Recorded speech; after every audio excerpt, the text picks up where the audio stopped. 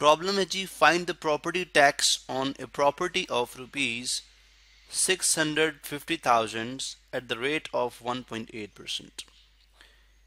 यानी हमने 1.8% की शरह के लिहाज से हमने मालूम करना है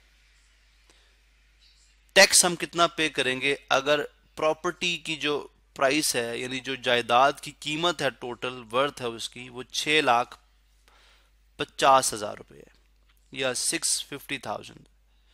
तो प्रॉपर्टी टैक्स हम कैसे फाइंड आउट करते हैं?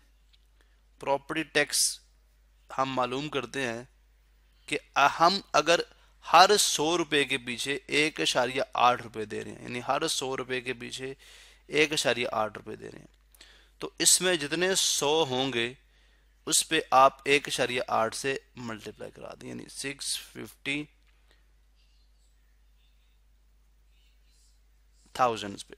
ठीक है, तो आपको जो है वो प्रॉपर्टी टैक्स जो आपने पे करना है वो मिल जाएगा। ठीक है, यानी यहाँ पे तो हम फार्मूला बना रहे हैं, यानी अगर मैं इन 2 जीरोस को इन 2 जीरो से कैंसिल आउट कर दूं और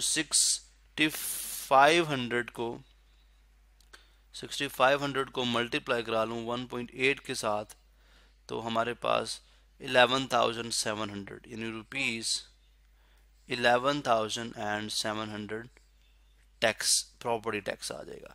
या दूसरी, अगर इसको समझना चाह रहे हैं, यानी हम क्यों मल्टीप्लाई कराते हैं, यानी हर, इसका मतलब है कि हर 100 रुपये के पीछे, यानी हर 100 रुपये के पीछे हम 1.8 रुपये जो है वो टैक्स पे करें।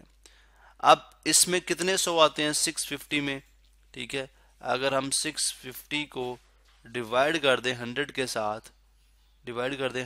साथ, तो हमें पता चल जाएगा 6500, यानी 6500 जो है वो इसमें 100 के नोट है, यानी 6500 दफ़ा 100 आ रहा है।